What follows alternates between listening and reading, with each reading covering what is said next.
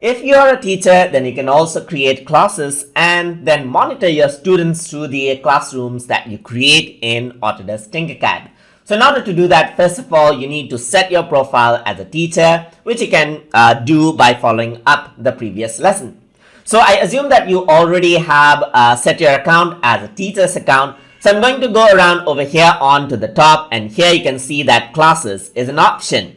So if I were to go around and click here, then the classes panel actually opens up. And if I were to go onto the right side, even on your profile, you can access the classes right here.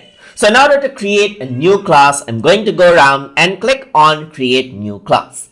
And once I do that, you can see that you can set your classroom name. For example, if I want to set my name as TutorTube class right here, so I'm just going to say TutorTube class, this is what you have.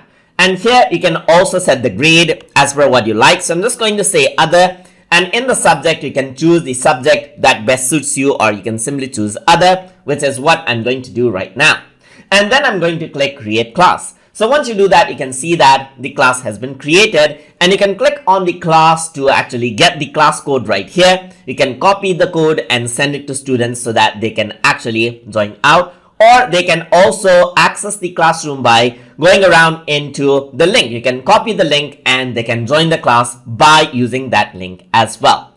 So if I were to go around over here, and if I were to, let's say for example, go back, I can also add in more classes. So I can click on create new class, and then I can go around and let's say for example, I'm going to type in TutorTube class 2 right here. I can choose the grade and then the subject, click on create class, and another classroom is created.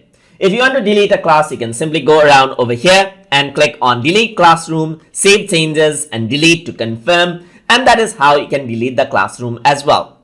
You can click here and there are different things that you can monitor. You can go to designs that your students actually make. You can monitor them out. You can go for different activities and so forth, and then control out your class just like this.